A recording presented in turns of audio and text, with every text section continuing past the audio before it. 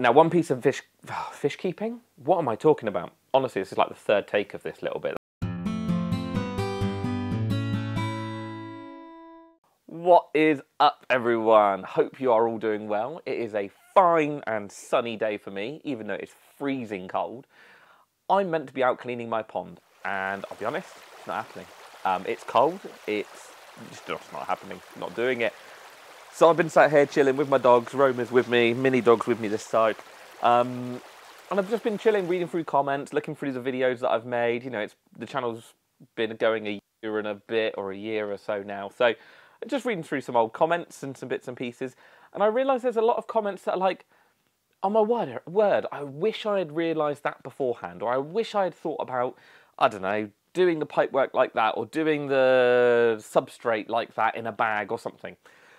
And I realised, I was like, do you know what? There's quite a few things that customers used to say when they would come into the shop and they'd set up their tank, and 3 or 4 weeks later they would go, do you know what? I forgot to do this, or I didn't think about doing this. And now that it's full of water, it's a pain to drain it down and sort it out. So after reading through the comments and seeing 2 or 3 people saying that exact thing pretty much, and then sat here thinking of them in my brain, I'm like, do you know what? There's probably, I don't know, 10 things that I would do before filling my fish tank up. So I thought I'd put them all in one video where it's all the things you should do or you should check before you fill your tank up with water.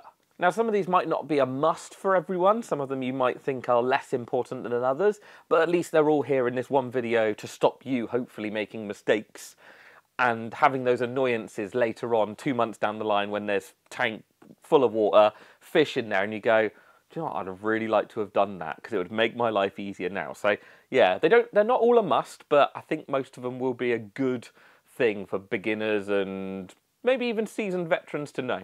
And then what I'll do is I'll pin a comment to the top with any tips that I missed. So as with fish keeping, everyone's always learning. So I'll pin a comment to the top that's that you guys can drop your tips in to say, you know, what you would do or what you would think of before setting up a fish tank. Anyway, before we get into chatting too much, I'm going to go through the points that I've thought of, and let's see if you guys can think of any more. But I think I've got most of them. After reading your comments and thinking of what ones customers have done, and I'll be honest, which ones I've done, because I've done a lot of mistakes, I think I've got most of them. So let's get into it. Let's do a video of all the things you should do before you fill your fish tank up.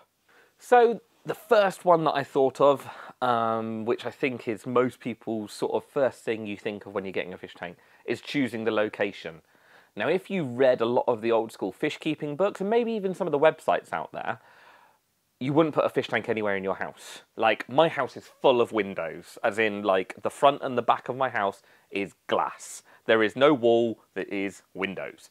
So it automatically puts me in a bit of a tricky situation with trying to get a fish tank anywhere that's not bright and not lit. Actually, let me show you what I mean. I'll take you to the live bearer tank and I'll show you exactly what I mean. Sorry, Romy, you're going to have to move so I can get up and film. No? Maybe not. Maybe I'll just stay here. No, let's go and show you. Right, so I'm not going to be in shot for this. Sorry, you'll just have to do without my face in this, which is probably better, let's be honest. But yeah, this is my live bearer tank. Ta-da! It's been for a few changes recently, actually. I did have all those stem plants in the back, but unfortunately they've gone a little bit mad and a little bit mental. So I got rid of them, bought some really nice Amazon swords, and we've gone with that now. So it should be a little bit slower growing and a little bit easier for me to maintain.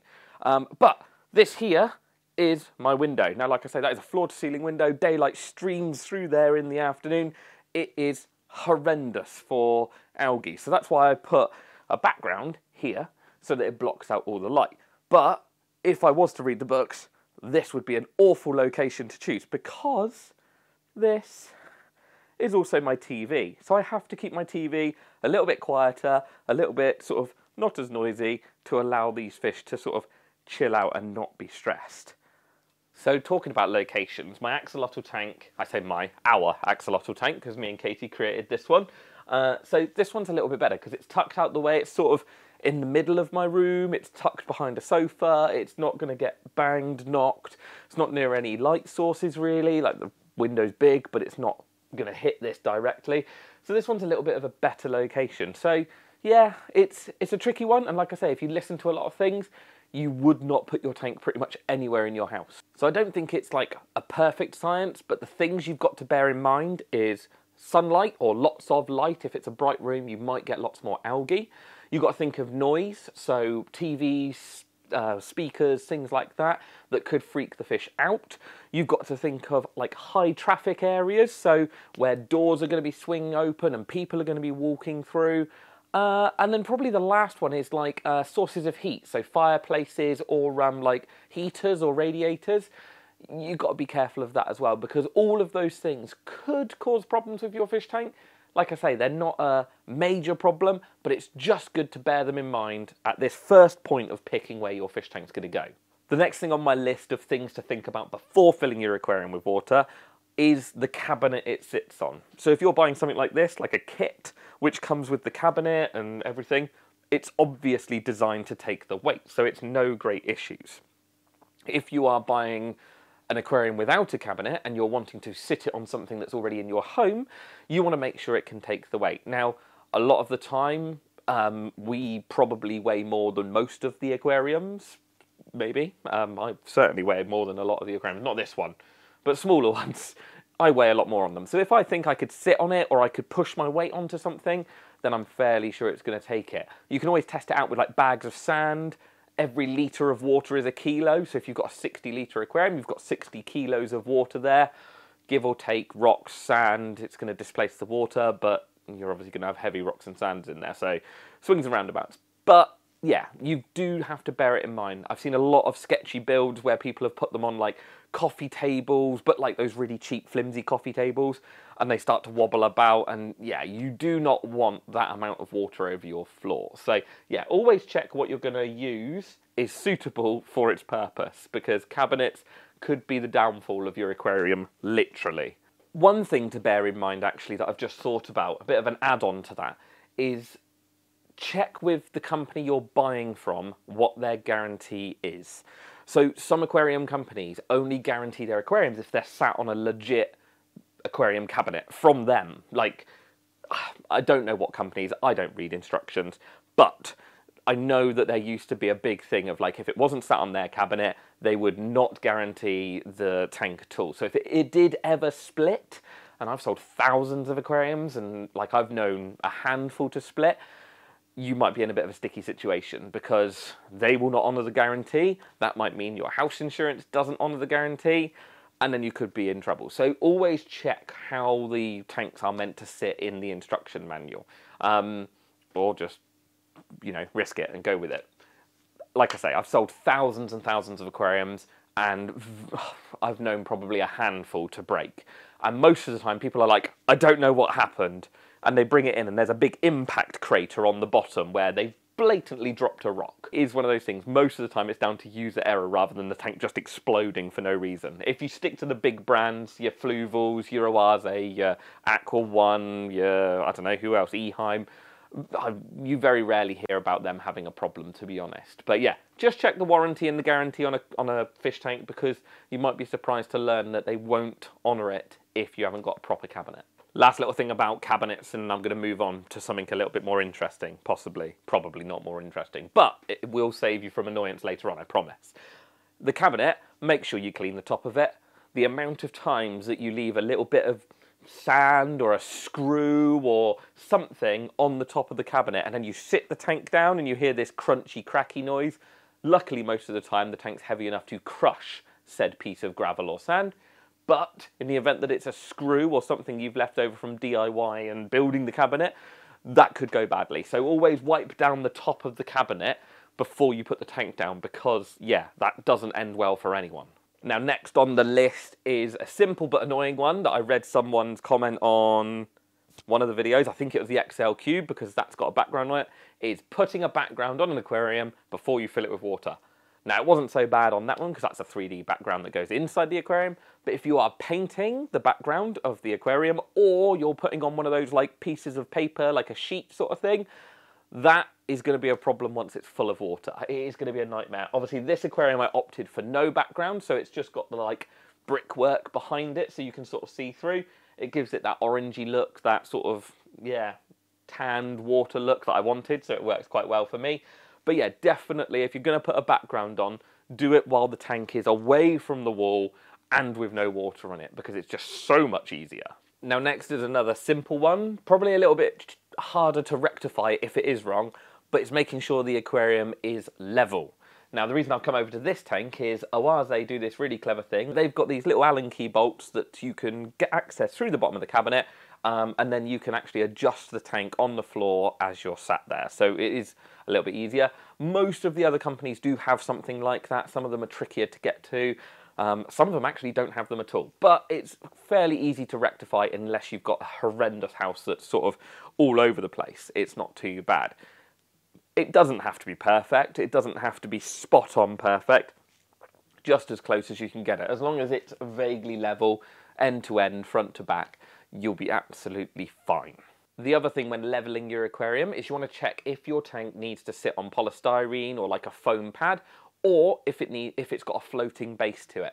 Now some aquariums have this like plastic trim that means the glass floats, sort of, not floats, but sits on the plastic. It means you don't have to have anything sat underneath it. If you've got a flat bottomed tank and it's literally glass on cabinet, most of the companies will recommend you put something underneath it, like a bit of foam or a little bit of polystyrene. Again, just check the instructions or check the manufacturer and what they recommend doing to the tank that you have got. Yeah, it varies from tank to tank. There is no rule, but if it's got a plastic trim around the bottom, it's probably got a floating base. If it hasn't, you're probably going to want something for it to sit on. Next on the list of things to do before you fill your aquarium, do you want to plant your tank with real plants or with plastic? It's a personal preference. I have no problems with people who want plastic plants. I understand it. It's an easier option in some respects. It means you need to do more water changes to dilute the fish poo, but I can understand where people are coming from. Like sometimes these tanks do get a bit much maintaining them with real plants. But anyway, do you want plants or not? If you want plants, you're going to want to look at a planting substrate. So something soil-based to go into the bottom of the aquarium so that then the plants have something decent to root into. It's probably one of the most common things is that people forget plant substrate. This tank has plant substrate in behind these rocks and the plants do so well. But once you've got a tank filled, yes, you can do it. It is hard though, and you will probably turn your tank into some brown murky swamp for quite some time. So yeah, definitely, if you think you're going to have any plants at all, do it straight away, put some plant substrate in there, you will not regret it. Again, before filling your aquarium up, don't wash your plant substrate, but do wash sands, gravels, rocks, yeah, anything like that. Anything that might harbour a little bit of dust. Shipwrecks, wash them as well. But yeah, anything that might harbour a little bit of dust, you are best off washing it. You will have seen in some of my videos, I do not wash them. I've been doing it for 15, 20 years. I know how long it will take for the filters and for me water changing it to take that dust out of the aquarium. For a new person or for someone who's wanting to get things moving a little bit quicker and yeah, wanting to make their lives easier, personally, I would give everything a rinse through. Whether it is, like I say, sand, gravel, rocks, I would wash it all through because it's just going to make your life easier in the long run. Now, one piece of hardscape that I didn't mention in the last little video, not video, this is the video, I mean clip, that's what I mean. So, one bit of hardscape, oh my word, wake up. The one bit of hardscape that I haven't mentioned is wood. Obviously, I quite like bogwood and driftwood and spiderwood and all the different types of wood. I love using it in the aquarium. Now, I don't mind the tannins that get released. I like that sort of yellowy, orangey look for the aquariums. I think it looks quite natural. I think it looks quite cool. Some people will hate it. So, really, there's two ways to combat this. It's soaking the wood for quite a while before you putting it in, and just making sure a lot of those tannins are released. Again, giving it a quick rinse off will be okay. But you are going to get some sort of tannin release from there. There are ways of battling it, so things like carbons, you can put them into your filters and they will absorb the tannins out of your water, but it's not an easy thing. So if you want that crystal clear water, or as close to it as you can at the start, then yeah, don't put any wood in there before washing it. Some people will boil it as well. Boiling it supposedly opens up the pores of the wood a little bit more and releases the tannins quicker. I've never done it, I don't think I've ever boiled wood. I just always soak it for a week or two beforehand, or if I'm not bothered, I just chuck it in. But yeah, I would say if you're looking for an easy life, soak your bogwood first, just to make sure you've got that cleaner, easier start to your tank. Now lastly, it's all your equipment. So it's pipes, plugs, wires, whatever you've got that's going to be running down the back of your aquarium. You want to make sure that you have put them down beforehand. If you fill your aquarium up and then you've got to try and get a plug down, and it's a nightmare job. Normally someone's in the cupboard for me, so normally like I'm in the cupboard and Katie's trying to drop the plug down the back of the tank to me. Yeah, I would say honestly, I would try and do all of that before you fill up the aquarium. Now, inevitably, sometimes stuff goes wrong, stuff breaks, it happens. Or you have to maintain it, to be fair. You have to pull your piping out to maintain it. Now, in the eventuality of this, you want to make sure your aquarium is far enough away from the wall that your plug will come out.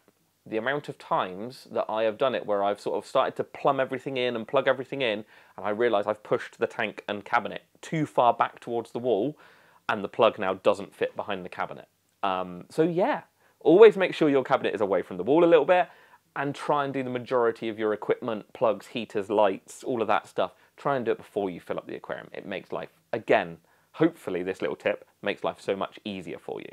Now, I know I said lastly, that was the last point. It's not. Planting. This is a bit of a thing of some people, it depends what you want to do. Some people will plant wet, some people will plant dry. Personally, for me, I like planting when it's either half full or full. I don't mind getting my arms wet, and I prefer the way I can see what the plants are going to look like. When you plant dry, they sort of fall over and they droop over, and you can never get a feel for maybe some gaps that you've missed or something like that. So I prefer to plant when the tank is full of water. But sometimes it is easier to do the majority of your planting when the tank is either drained or dry, or some people will spray down the sand or gravel so that it's damp and it holds the roots in. It's a personal preference thing. Like I say, my one is to plant when it's full and fully wet and, yeah, full of water. Other people might do it dry. Roma, get out the way. Let me sit down. Right, move up. Ah! Ah! Now, hopefully that's been useful for you. I think that's most points I can... Are you finished? She's grumbling at me because I've squished her up to the corner. Yeah, hopefully it's been good. Hopefully it's been interesting. Hopefully it's been useful, and it will stop you from making a few of those simple mistakes that new people make, and seasoned veterans. The amount of times that I've done it where you two, honestly... Right, I started again. So yeah, the amount of times that I have done it where I've not put a plug in properly or I've not done something is unreal, to be honest. But hey, I can go back and watch this video now and make sure that I don't miss any of those things. As I said at the start, let me know in the comments of anything that I might have missed. That's most of the ones that I commonly come across, but I'm sure there's many others that people forget about or don't do when building and starting their first or maybe their 7th or 10th or 11th aquarium. Anyway, I'm going to chill back out here. I'm going to sit down with the dogs, and I'll see you guys in the next one. Oh, I've got to get off. I've got to get up and turn the camera off now.